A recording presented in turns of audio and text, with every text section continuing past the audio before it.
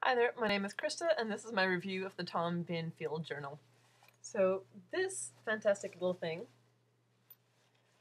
is a designer's dream. So I work as a knitting designer, and that means that I'm doing a lot of sketching, a lot of note-taking.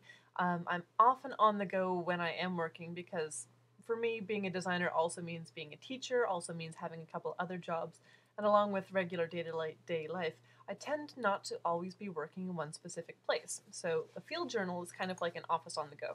Let me show you how I have it set up for my work. Unzip, show you the inside. Alright, so my essentials include pens and pencils, highlighter. Tom Bihn is awesome. They include a ruler, which is great for measuring knitting swatches.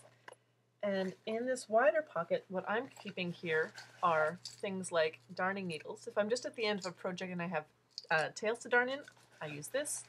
And the all ever important is giant measuring tape. If I'm doing a sweater, I need to know if I've hit the measurement up to the armpits yet, or make sure that my chest measurement is wide enough and I've not gone horribly astray.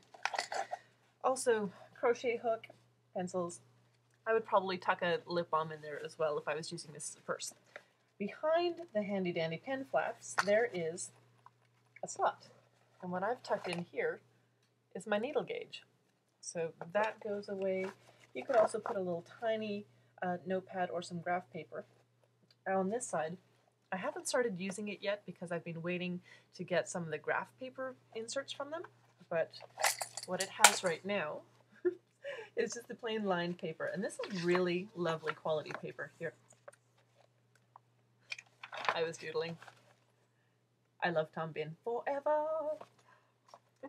One of the cool things that they've designed into this journal is this extra piece of super hard plasticky stuff. If you go to their website, I'm sure they will tell you what it is.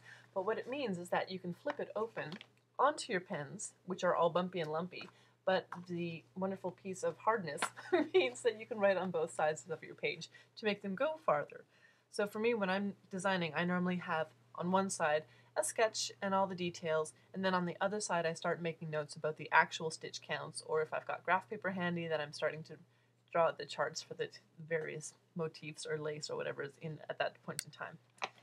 Now, I'm not going to show you this mechanism because I am clumsy tonight, but this little part with the elastic and the tabs, this can come out and flip over and be used by left-handers with a little bit less in the way when you're trying to write. I'm right-handed, don't need to do it. If you go to the Tom Bihn website, you can see a review there where they actually do show you exactly how the mechanism works in the field journal to flip it from from right hand into left hand usage. So, other cool things: front zippered pocket with a very stylish little curved line. It's not everything straight. What I've got in here is one of their key cords. It has a different name and I keep on forgetting what it is. I call them fobs, but little thingy that hooks onto all of the O-rings that come in every Tom Bihn device and then hooks onto an organizer pouch. This does not come with it, but it's a fabulous add-on to your order. This is one of their clear pouches, so I've got my sewing needles, I have stitch markers, I have lockable stitch markers.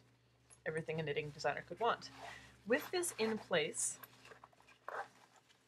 and zipped closed, there's still room for more. It's not a really horribly deep pouch, but I could certainly put in another mini organizer full of stuff. I could slip in my cell phone or MP3 player, possibly another little note journal and some granola bars and some tastiness. Unfortunately, no room for a travel mug on this one, but it does in the back also have a slip pocket, and what I've put in here is one of the small organizer pouches, and this one contains things like my business cards, money, and my cell phone. So that comes in. There isn't an O-ring on the back, but if you did want to do some internal organizing,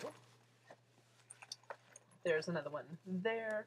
I've only found the two so far, but after I've done some of my reviews, I've had people tell me that there's additional O-rings hidden in the Tom Bihn bag, so I'm looking even harder. But for carrying ease, it has a double handle, keeps everything closed. It also has this really cool strap. Now, I'm probably just going to be using this like a messenger-style bag. If I'm just running out for a quick trip to the store or down to the library to do some research on some upcoming designs, I would jam my wallet in here and just off I go. If I was actually going to be going somewhere and specifically working on inspiration, the strap is designed to function when the bag is open, that this goes back around your shoulder and actually then provides support to use the field journal kind of like a desk. So if I was going to a fashion show and I wanted to be doing some sketches when I was watching the designs go by because I had all these ideas burbling around in my head, the journal would be supported in front of me and that would work really well. Okay. Other fantastic things I need to let you know about is that there's paper options. So it comes standard with either the lined paper or with the graph paper. Or for a little bit extra, you can get some watercolor in there. So if you're the type of person to actually do pen and ink and watercolor sketches, and I've seen some people's blog posts, I know some other designers who work for Twist Collective as well, do these fantastic illustrations. I don't go quite that far personally, but for those of you who do, go for the watercolor pad instead. It is, like all things made by Tom Bihn, of fantastic quality. All the seams are finished inside and out. It's made down in Seattle with local staff, and they do most of their sourcing as much as possible from within the USA. The things that they do get from overseas are all ethically sourced and of top quality.